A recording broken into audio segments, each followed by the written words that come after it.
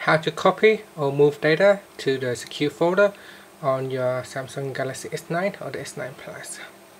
Now first tap on the home key to go back to your home screen, then tap on the apps icon at the bottom. Once you are in the apps screen, tap on secure folder.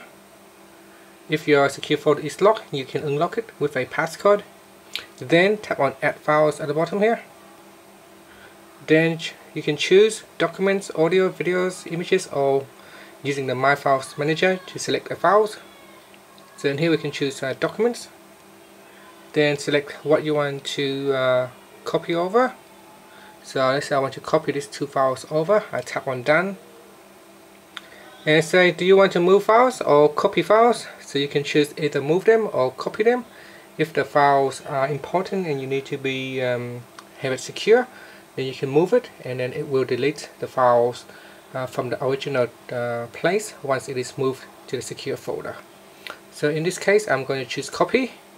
So now it is copied to the secure folder.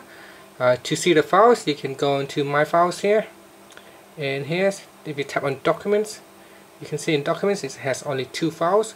So these are the only 2 files that are available within the secure folder. So if you go outside the secure folder, you can see if I tap on My Files and then I tap on documents, I have more documents available out here. And that's it. That's how you can copy files or move files to the secure folder on your Samsung Galaxy S9 or the S9 Plus.